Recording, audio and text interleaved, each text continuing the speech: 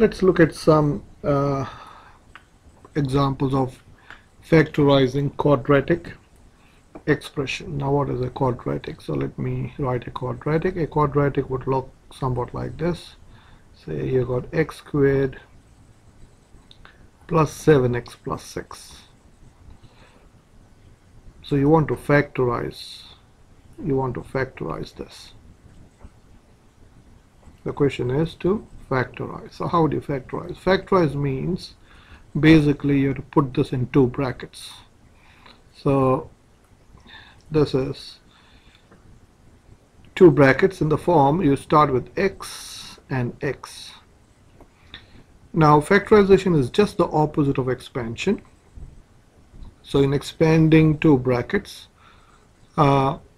you start with x and you got a number here, and then you got a number here. So you're thinking backwards.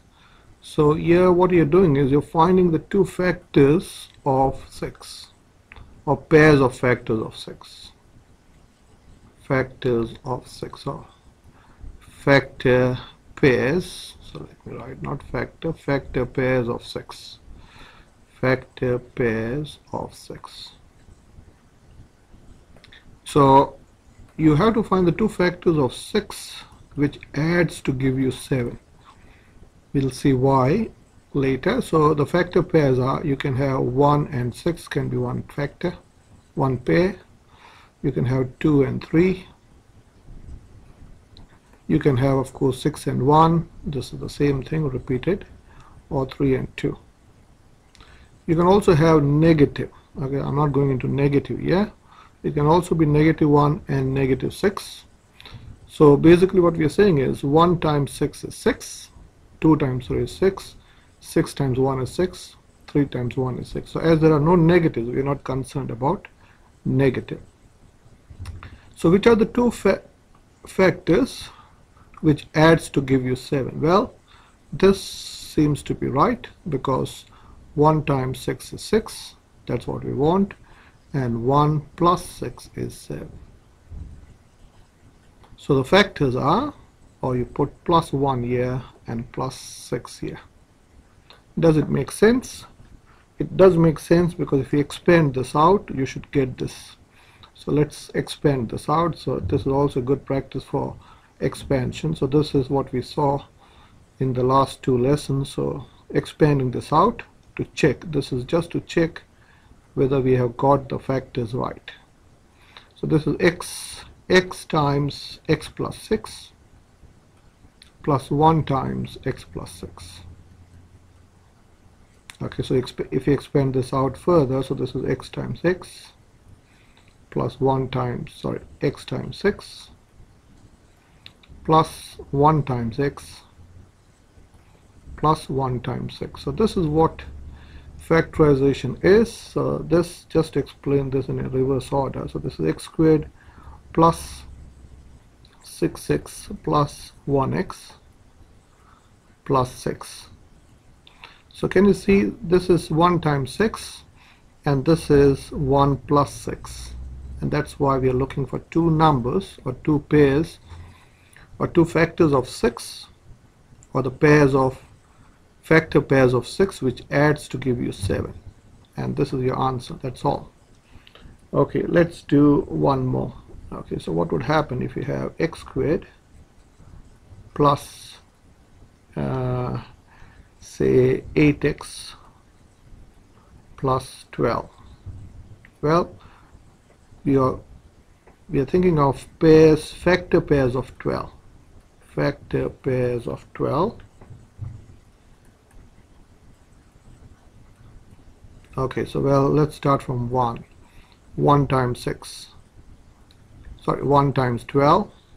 So if you add 1 and 12, will it give 8? No. So let's cross that out. You have 2 times 6. So that 2 times 6 is 12, and 2 plus 6 is also 8. So this seems to be right. And so the factors are x plus 2 times x plus 6. Now to check your answer, expand this out, and if you expand this out, you should get this back. Okay, what would happen if you have x squared plus 7x plus 12? Okay, so same. So let's find the factors of 12 or factor pairs of 12. So let's start with 1 times 12. 1 and 12 doesn't give you 7, so we'll cross that out. 2 times 6 is 12, but that doesn't give you 7. We are looking for this. These two numbers should add to give you 7, so that doesn't. Now you got 3 times 4. Well, that does seem to work. Why? Because 3 plus 4 is 7. So the answer is x plus 3 times x plus 4. Okay, so let's do a few more. What would happen? Let me make it slightly difficult. What would happen if you have x squared? This is a bit challenging. X squared plus 3x minus 10. So now factor pairs of 10 factors. So let's start with 1 times negative 10. We're looking for negative 10. So 1 plus negative 10 is negative 9. So this is not right. What if you take 2 times negative 5? 2 times negative 5 is 10, but 2 plus negative 5 is negative 3. So that's not working. What if I swap it around? 5 times negative 2. 5 times negative 2 is also negative 10, but 5 plus negative 2 is plus 3. So the factors, so this is right, 5 and negative 2. So the factors are x plus 5 times x minus 2. Always expand this out and check whether you're getting the answer.